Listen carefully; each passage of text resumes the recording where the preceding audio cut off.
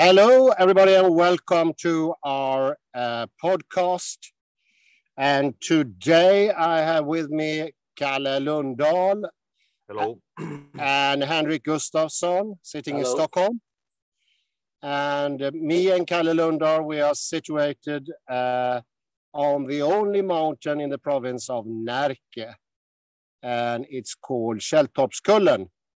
It's also a hill with a lot of statues, at least a dozen, could be more.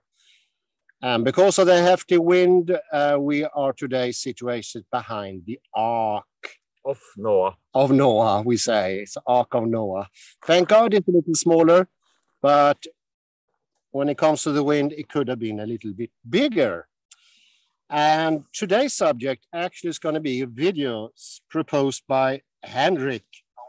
And it's called, Does Consciousness Influence Quantum Mechanics? And it's coming from a special channel called PBS Space Time. And it's, of course, related to the public broadcast service. What is the title of the video?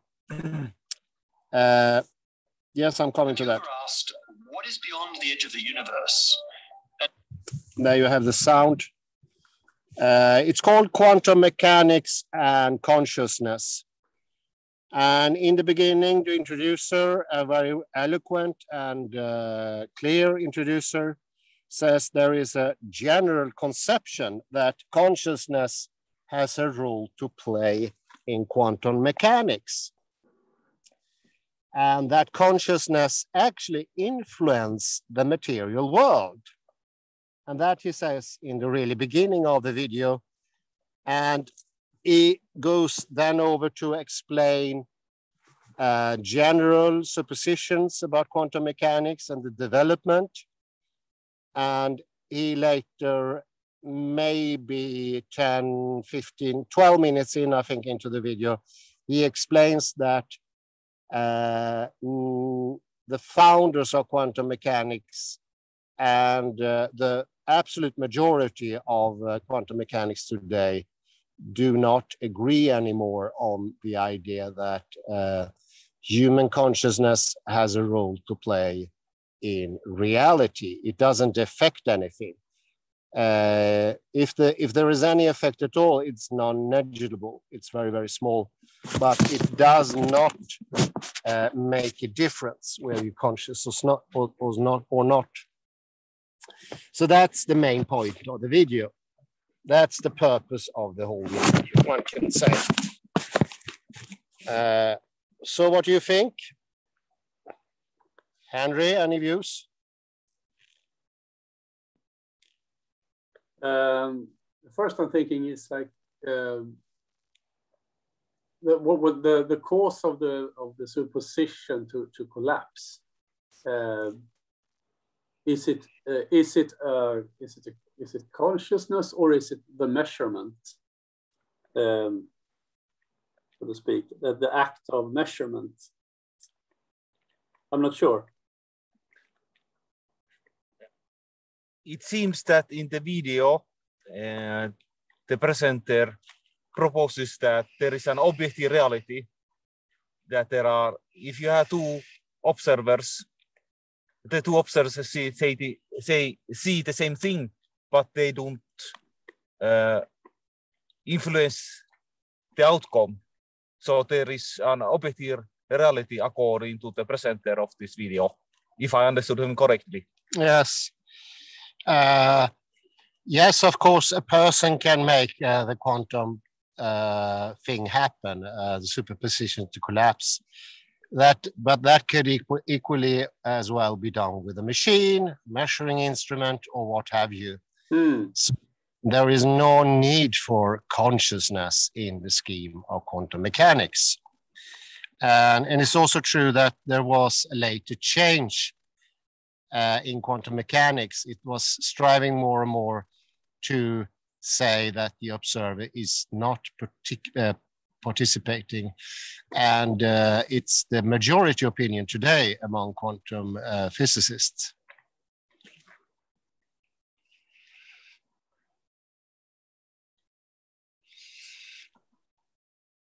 So the question is, was Niels Bohr one of the pioneers of the Copenhagen School and of quantum physics? Did he got it wrong that the observer influences reality? That is actually the position of suppose position today. Very good, very good. And it's also the essence of what the presenter is saying is that the original Niels Bohr was wrong, and he also implying that he changed his mind to the correct view, which is the modern view that consciousness does not play any role. It was the original pioneer thought that consciousness actually made the superposition collapse.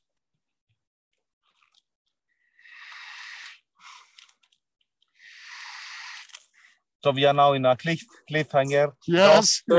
So what he's saying is that the tree falls in the wood even if no one observes it. Yeah, you can say that. The so-called objective reality. Of objects. I'm going to start easy here. That's not the view of Sir Roger Penrose, though. And the problem is this I mentioned before, ex posteriori, ex anteriori. You can view any collapse of the superposition ex posteriori and ex anteriori. And if you choose to do it ex posteriori, there will be no mystery. Consciousness will have no part to play at all. So it's where you start. And the presenter, who himself is a doctor in physics, Dowd is his name, he can't tell those things apart, obviously. He mixes them, ex posteriori and ex anteriori. And that's the general position, not to uphold the difference. And if you don't do that, you will be back to classical physics. So even quantum mechanics will be back to that. And it won't cause any problems, because the only time you have to put in the observer is when you do the calculation, and you do it, as Allan Emrén mentioned the other day, you do it so quickly, it goes unnoticed, more or less. So no longer any need for putting the observer into the game. And when you come to think about it, it's going to make physics very messy if you put the observer into physics. And it's going to make the explanations not so credible anymore. But the position I have and the position of Sir Roger Penrose is it's very important if it's before or after. Not temporally, but after the fact, so to speak, which can actually be in the future. It doesn't matter. And that's the whole problem. We need to establish what is before and what is after. Everything is decided after. And if you put on a format for what's going to happen, you already decided what's going to happen. And who does that? You do that. It's the choice of the observer. So we cannot still take the observer off. So it's more of a ontological question or a philosophical question, or why not epistemological question. Still, the only thing this Dr. Dowd did was to move the observer one step away. And thereby, he's so far away, you don't have to count on him anymore. So it's missing the point, misses the point that Niels Bohr made. And it misses the discussion that was in between Einstein and Niels Bohr as well. Well, you can write to him and ask, if this is so incredibly simple, why did not Einstein and Niels Bohr agree that? why would they have this falling out of each other? Why would they discuss years in Copenhagen and in Solvay in Brussels? Why would this going on? And then it happens again many years later. We take the observer away and we forget who is deciding that we are going to do something ex posteriori or ex anteriori. And once that is forgotten, simsalabim or abracadabra, once more, the observer is gone, no longer needed. It's a very convenient forgetfulness.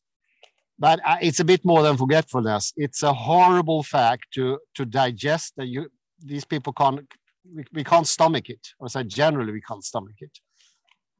We want the observer to be gone out of the equation. And it makes for, I think you mentioned that, Henrik, it makes for a much more civilized science, more respectable. And this flimsy thing with the observer having a participating role in quantum physics. What do you think? I'm thinking of these two words you're repeating, ex posteriori, ex anteriori, was it? Yeah. Can you talk about that for a layman, what you mean? Well, these needs to be firmly established. It's not, that cannot be explained. You get a feeling of them after a while. It takes a while. Is it the same as implicit, explicit that Bohm talks about? No, it's not. Edward de Bono was talking about this as well. And I can give an example here. It's not going to be very helpful, but if you want to make an invention, and he was talking very much about creativity, that was his tool, Edward de Bono. And what you need could be possibly a new tool for detecting radioactivity in the ground. I think that's a quite fitting because where we're standing, there is actually quite a lot of radioactivity thanks for the slate they've been using to make the hill. We're not in danger, so you don't have to be worried. But if you want to make a better detector, and you think you're using creativity, you use as de Bono would have called asymmetric thinking, a thinking that breaks the patterns. And de Bono often compare that to humor. Humor breaks a pattern that's established. Humor breaks the path that consciousness is taking, the whole path of consciousness, the structure, the causality, everything gets broken. And in this breaking point, we have creativity. And oh, wow, I come with the idea how to make this new machine to measure radioactivity. Then somebody asks me, or I ask myself, or I need to put it on print. No, I'm gonna go back from where I have the invention, when I already have the invention, where I already made the discovery. I will go back in time and I will explain in causality, in logical steps, how I came to the invention. How did this idea occur? And you can do that up ex posteriori. But what you can't do is do the same thing ex anteriori. When you're sitting and don't have the discovery and you don't have the invention. That's ex posteriori afterwards. So when you don't have the invention, you can't use logic, you can't use causality to get to the position. But you can do that after, ex posteriori.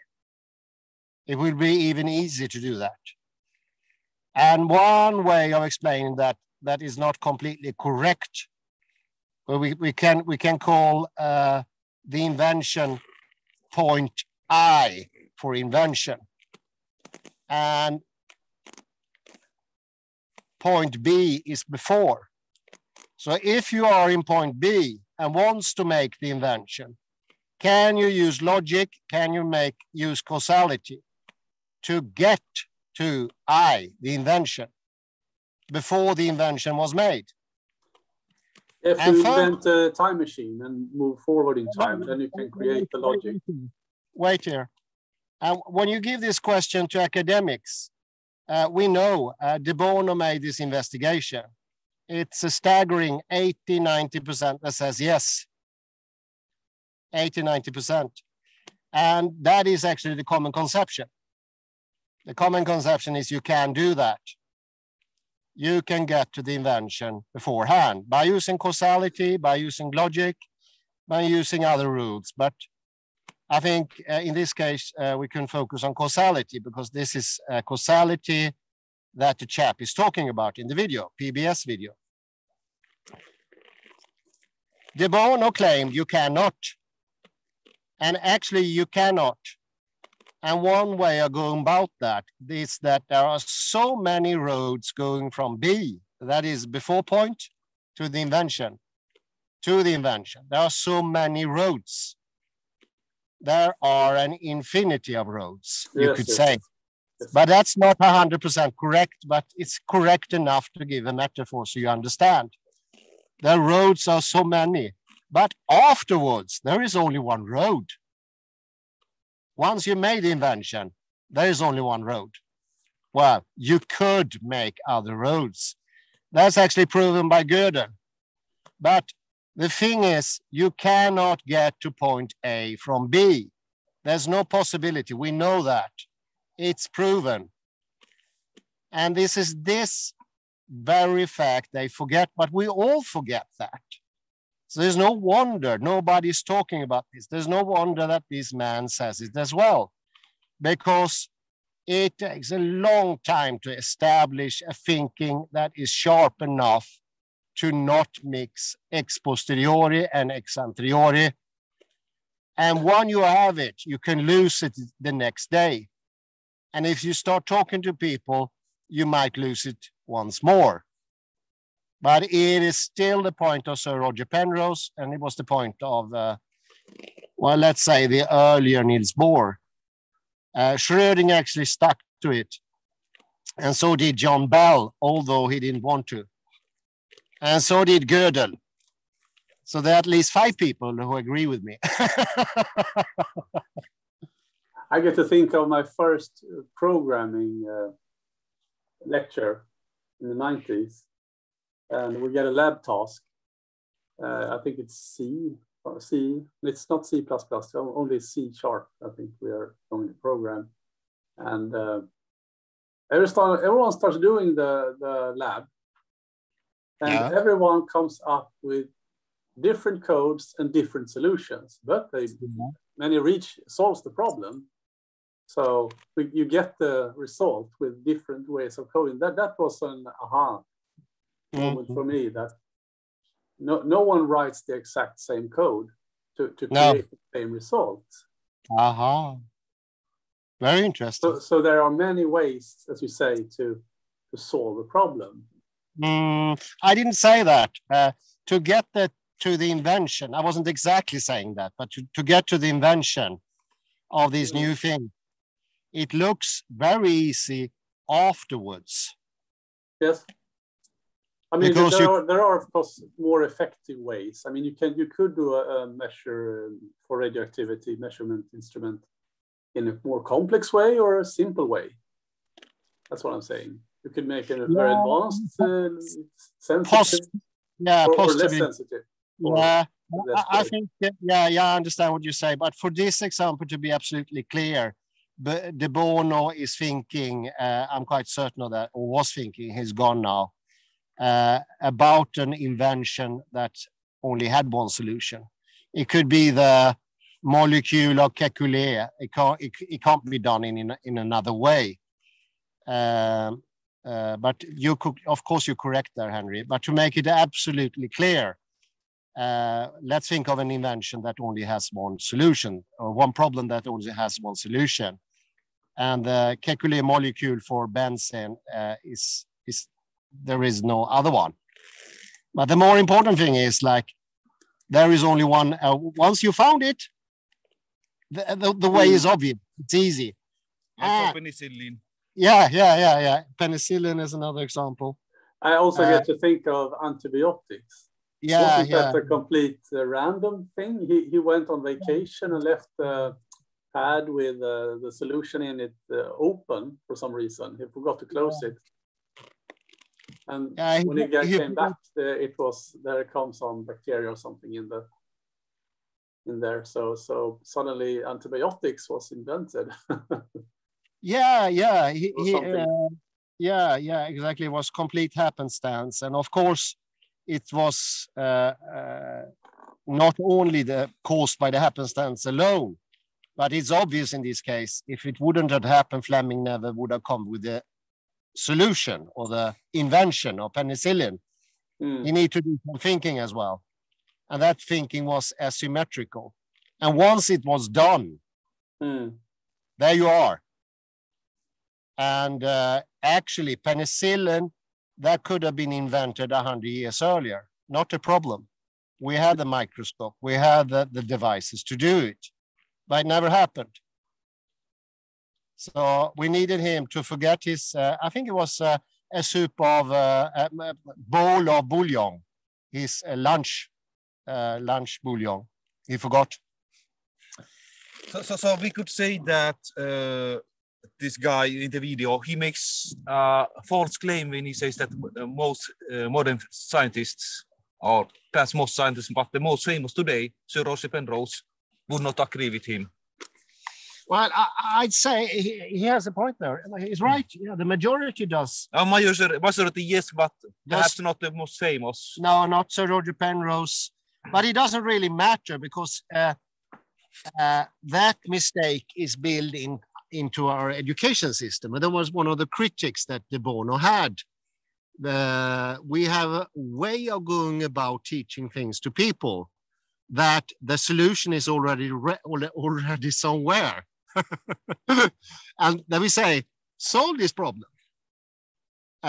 For instance, mathematics is taught that way and physical problems are taught that way. And that creates the solution, that creates the illusion that the truth is out there, as they say in X Factor. It was called X Factor, Mulder and Sculder. Yes. The TV series. X Archives, yep. Yeah. X-Files. And this is actually exactly the same principle as Socrates. I think that's a good one in his dialogues. What he wants to show to his disciples is the truth has already been there. It's always been there. And of course, Socrates himself thinks that. And he's also teaching that. But I can make an example. Actually, in Japan, it's quite unusual to give students problems that has a fixed solution or a ready-made solution. They prefer to give them problems that are either seen as unsolvable or doesn't have a fixed solution. Whereas in Western tradition, we make a pedagogical point of having problems with a solution, because it would be unfair to there's a lot of reasoning during the whole thing, and there's a war going on within didactics about this, because of course it'd be much harder for the students and they can get discouraged, but it's no doubt, and I think the most pedagogic will agree me on this point, that we do have a tendency to create an illusion that the solution is already there. And most obvious, I'd say, this is my opinion, the presenter of the video from PBS, he is of that opinion. And he shares that opinion with the absolute majority of the quantum physicists today. But it wasn't not the opinion of the early pioneers of quantum mechanics. Yes, to some degree, they changed their mind. I know what he means. The Copenhagen interpretation sounds, looks like a change of mind. It is officially. But internally, Bohr, Schrödinger, Heisenberg didn't change their mind. And de Broglie didn't do it either. But obviously, the presenter read the Copenhagen interpretation. But how do you know that? How do you know that they didn't change? I don't know if he read the Copenhagen interpretation, but if he's done his job correct, he has done that. That's correct way of going about things. He shouldn't say that I believe that Niels Bohr didn't change his mind or that he did change his mind. Well, he's implying that, but he doesn't exactly say that and that person changed his mind. He says that they did change their mind, but he doesn't specify who did. But Bohr didn't change his mind. There's no doubt about that. You can read his memoirs. He discusses von Neumann and what is the other guy? Wegener. Yeah. And as an odd thing, if he would have done the video in some other way, it would have been incorrect in certain aspects, actually. So the video is correctly performed. He has to go to the Copenhagen interpretation. The whole thing is very interesting. And it was a very good video, Henry. Very good video, very good suggestion. And this goes to show how complicated, I don't know if complicated is the right word, but it's some difficulty to the whole thing. But I think it could be helpful to understand that de Bono had the same problem when he, in the book, You Are Right, I'm Wrong. No, I'm right and you are wrong. De Bono, yeah. Most people didn't get it either. It's a very difficult thing to explain because it slips out of your hands. It's a little bit like when you are very young, you need to learn which hand is the right and which hand is the left. And you have a period when you're young and it's so hard to tell which it is. And then some adult says, well, it's the hand you shake hello with. And then you think you have it if you test it. But if all of a sudden somebody asks you, you will lose it again. But now, when I'm an adult, I never lose it anymore. This is the same with the ex posteriori, ex anteriori. It will be a long time when it slips out of your hands. And if you get attacked in arguments, it will slip out your hand as well. Guaranteed. There's no doubt about it. It's very slippery in the beginning. It needs to be firmly established. And that goes from de Bono. And that was also the point, both of Niels Erik Bohr and his son Åge Bohr, at least. Well, very interesting video. Thank you very much, Henrik, for that one. Thank you, Henrik. Okay. Let's round up here. Yes, we can round up. We don't have any more questions or discussions. Well, okay. Thank you very much, listeners. Thank you, Henry, for the excellent tip with this. Well, let's have a discussion, and we should put up the link to the video from PBS and Time. And I need to add also, all those videos are excellent. They put a lot of money and a lot of work into them. And in most specific ways, this video is completely correct, but in some other ways, not correct. It's very interesting. It makes it even more interesting. But thank you very much for me. Yeah. Thank you, guys. Thank you. I will look at it once again, I think. Okay. Cheers. Cheers. Bye-bye. Okay. Bye.